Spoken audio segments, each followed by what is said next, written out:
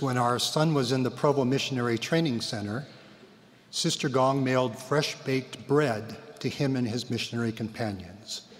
Here are some of the missionary thank you notes Sister Gong received. Sister Gong, all I can say is, wow, that bread is the best thing to enter my mouth since my mother's enchiladas. But this is my favorite. Sister Gong, the bread was wonderful. Keep me in mind if things don't work out between you and Mr. Gong.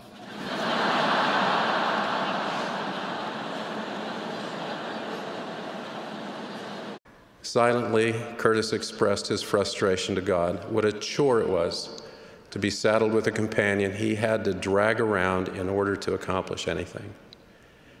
Moments later, Curtis had a profound impression, as if God were saying to him, "You know, Curtis, compared to me, the two of you aren't all that different."